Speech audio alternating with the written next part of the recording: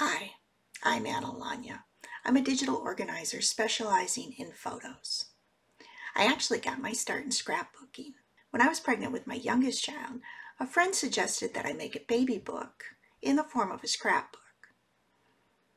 None of my other kids had a baby book, and I didn't really think it meant anything, but my friend was persistent.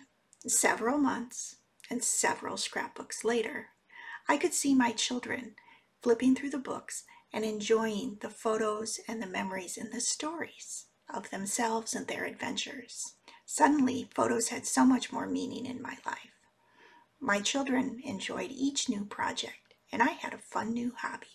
Before this point, I had never really understood the value of a photograph. I had never really grown up with traditions or memory keeping.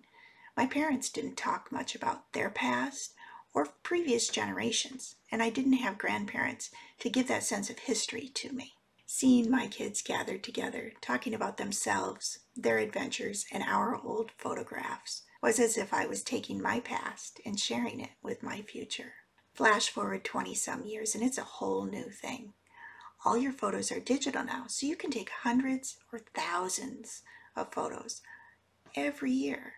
We take 1.4 trillion, with a T, trillion photos every year. You know how it goes. You snap a photo and it instantly disappears in your phone, taking up storage space but seldom getting used and shared.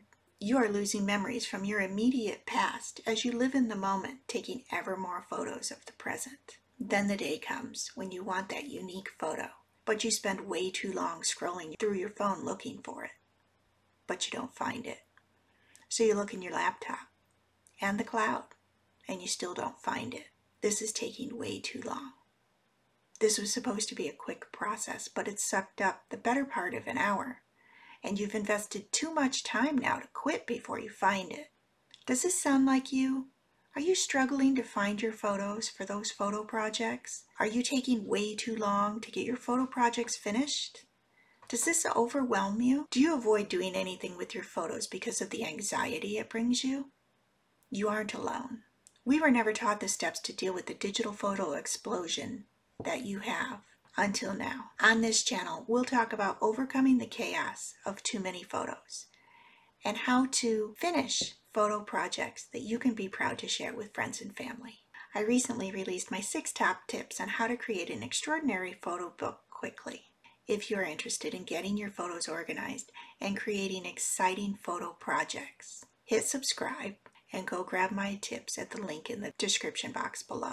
Then join me back here next Tuesday where we'll talk about clearing out the photo clutter on your phone. Thank you for joining me today, friends. I'll see you next week.